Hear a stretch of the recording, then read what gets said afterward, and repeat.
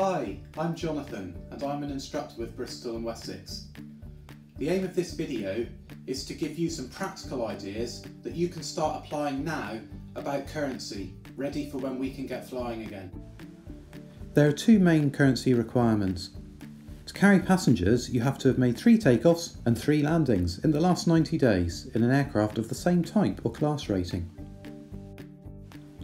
Secondly, to revalidate your single engine piston rating, SEP, using a 1-hour training flight, which is what most people want, you have to have flown for 12 hours in the 12 months leading up to your rating expiry, and of those 12 hours, 6 hours need to be as pilot in command, with 12 takeoffs and 12 landings. Now most clubs impose stricter limits, and these are contained in the flying order book, like Bristol and Wessex's. When I first passed my PPL, my aim was to fly twice a month, because that's what I could afford. When I was flying purely for pleasure, I averaged 50 to 60 hours a year. Since I've gone commercial, my hours have increased hugely.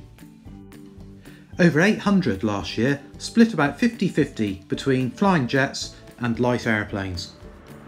Building up my hours, instructing and flying commercially has given me a few insights which I'd like to share in the hope that you can put them into good use now in preparation for when we can get back in the cockpit.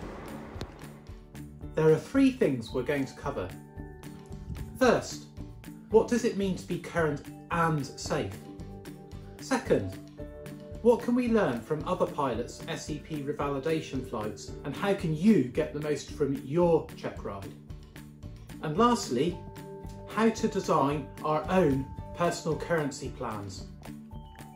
First, let's look at being current and staying safe. Now for most people, the minimum number of hours just wouldn't be enough to stay safe. And also, with 24 months between each check ride, that's a lot of time for skills to slip. Contrast that with the commercial world, where we have checks in the simulator every 6 months, practicing all manner of emergencies from engine fires and failures to crew incapacitations to rapid decompressions. At 45,000 feet, the speed at which you get your oxygen mask on makes the difference between life and death. And practice is equally as important flying light aeroplanes. One of the great benefits of being an instructor is that I get to practice every manoeuvre that we teach in the PPL syllabus very regularly. I was left in no doubt of the benefit of this when I had to make a forced landing for real last year. Coincidentally, I'd been practicing PFLs with a student earlier that morning, and so everything was fresh in my mind. For me, being current and safe means doing enough flying and practice to ensure we can cope effectively, not just with normal flying, but with emergencies as well. The second thing we're going to cover is what we can learn from other pilots' revalidation flights and how to get the most from yours. Now, I've done quite a few revalidation flights over the last few years. Some pilots come well prepared, others less so, some people are nervous. But the first thing you need to remember is that it's a training flight, and as such it's just a great opportunity to learn. Try to relax.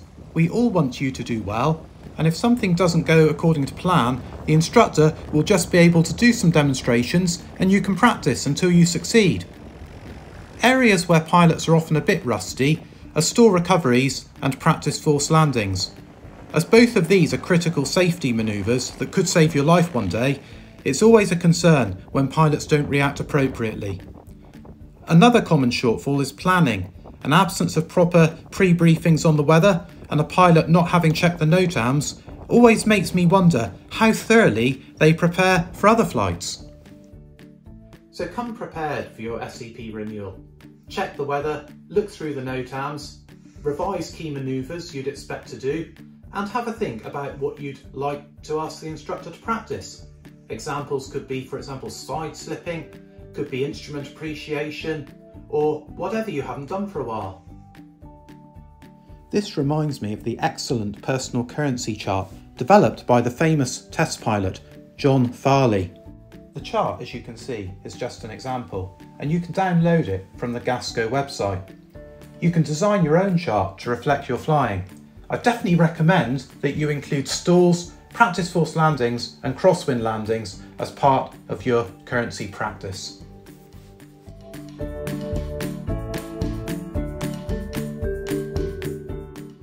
As Farley says, the great benefit of having the discipline of practicing regularly is that not only will your flying skills be better, you won't be wasting time and money aimlessly burning holes in the sky.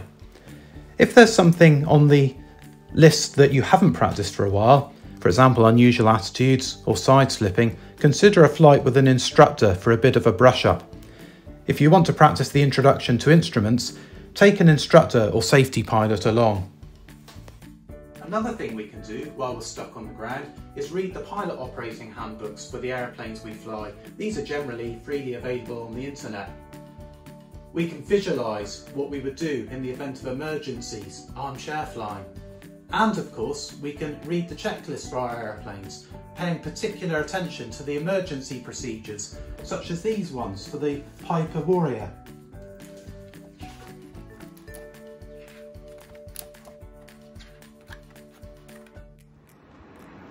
Flying is great fun and we're all missing it. However, piloting a plane is also a huge responsibility and it's incumbent on all of us to be safe. Practice is the only way to achieve this. So let's put the time that we're grounded to good use by preparing a personal currency chart so that we're ready to return to the skies at peak performance. Now before I go, a big thanks to my daughter Sophie for filming and producing this video. I hope to see you back at Bristol Wessex very soon, and until then, stay safe.